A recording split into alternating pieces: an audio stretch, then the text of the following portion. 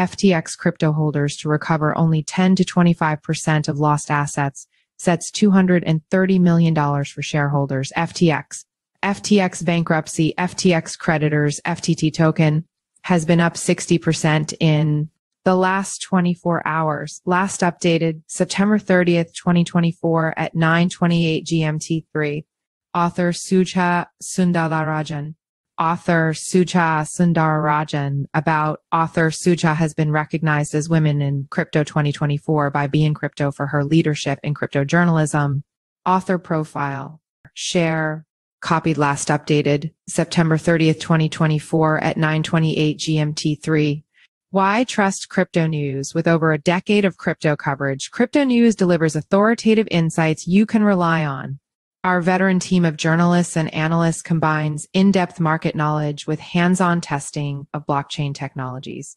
We maintain strict editorial standards, ensuring factual accuracy and impartial reporting on both established cryptocurrencies and emerging projects.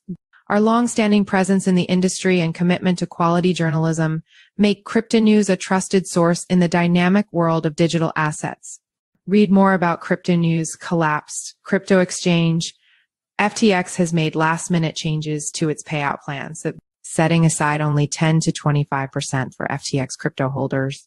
Further, FTX has allocated $230 million worth of proceeds from government forfeiture actions for the benefit of shareholders. According to FTX creditor activist Sunil Kavuri, the firm is transferring 18% of DOJ forfeiture funds to FTX equity holders. The revised reimbursements came as a surprise to creditors who were unaware of the provision. The agreement was apparently finalized after the creditors voted on a liquidation plan and was revealed 30 days after the deadline. Traditionally, in a Chapter 11 bankruptcy proceeding, shareholders are reimbursed last after creditors.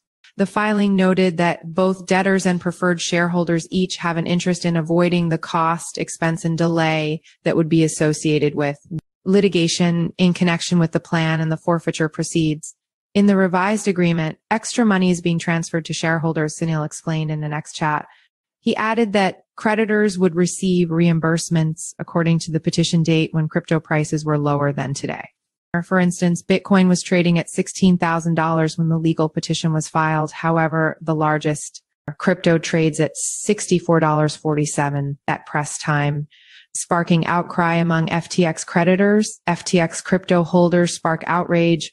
Additionally, Sunil noted that the new revised document has led many FTX customers to suffer from mental distress and panic attacks, as their life savings have been stolen and the property is not being returned. Besides, FTX creditors took to social media, criticizing the latest agreement and expressing dissatisfaction. One user wrote, "It's disgusting they sneak this into the plan so late after the vote." Another creditor commented that FTX has scammed crypto holders twice. Meanwhile, the FTX token FTT has been up 60% in the last 24 hours, with FTT's trading volume soaring 3,734%. As a result, the token has become the market's biggest gainer by a large margin. The sudden spike was unusual, given that the token fell over 90% after FTX's fraudulent activities were exposed, leading to its bankruptcy in 2022.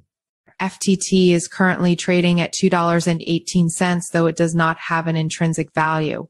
Follow us on Google News.